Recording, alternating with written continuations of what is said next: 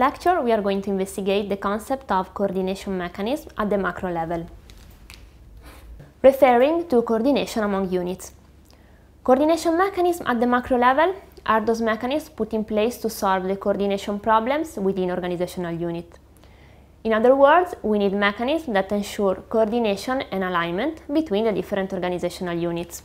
To achieve this coordination and alignment, we can implement several coordination mechanisms, starting from the coordination mechanisms at the micro level, which are mutual adjustment, direct supervision, process standardization, output standardization, and competency standardization.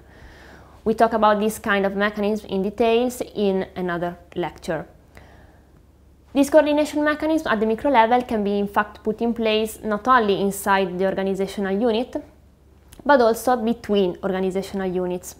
For example, there can be mutual adjustment through an informal exchange of information between the responsible of the marketing and sales unit and the responsible of the production unit, or standardization of output between different organizational units.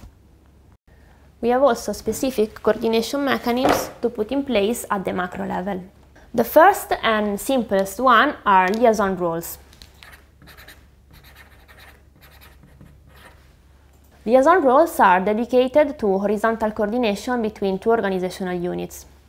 In other words, we can decide to have within one unit a specific person that is dedicated to coordinate and share information with another unit. For example, in the production unit, we can formally identify a person that is in charge of coordination with R&D in order to align R&D strategies with the production technology of the organization. Similar, we can have a liaison role between staff unit and line unit. The typical example is an HR person that is dedicated to support another unit, such as the sales unit, in managing the workforce. Another coordination mechanism at the macro level is the integration manager. Integration managers are somehow similar to liaison roles, but they are different because they are not dedicated to just two organizational units. Indeed, they are specific organizational positions that are in charge of coordinating and integrating activities that are related to the same output across different units. They typically don't belong to a specific organizational unit, but they are independent organizational positions. Typical example of integration manager is the product manager, in charge of coordinate the development, the production and the sale of a specific product, supervising the process across the different organizational units involved. Another mechanism of coordination between different organizational units is represented by interfunctional teams. Interfunctional teams can be permanent or temporary teams that are composed by people coming from different units. These teams are created to solve specific problems. For example, a team dedicated to the design of business processes within the organization is an example of a temporary interfunctional team. Instead, the periodical meeting of management committee is an example of permanent interfunctional team. We also have two other coordination mechanisms at the macro level which are not related to organizational configuration of the company, but they play a fundamental coordination role. One is represented by the planning and control system. Planning and control systems define for each organizational unit which are the desired output and the desired objectives to be achieved, and the action to put in place to achieve them.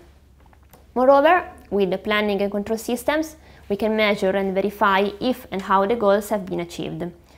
Typical examples of these systems are the budgeting plans, the strategic plans, and the improvement plans.